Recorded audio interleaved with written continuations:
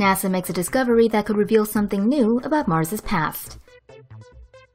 For the first time in 4 decades, NASA has found oxygen in Mars's atmosphere. But hold up, it's probably not the oxygen you're thinking of. Atomic oxygen in Mars's atmosphere was detected by a specialized 747 jetliner that flew between 37,000 feet to 45,000 feet above sea level in Earth's atmosphere.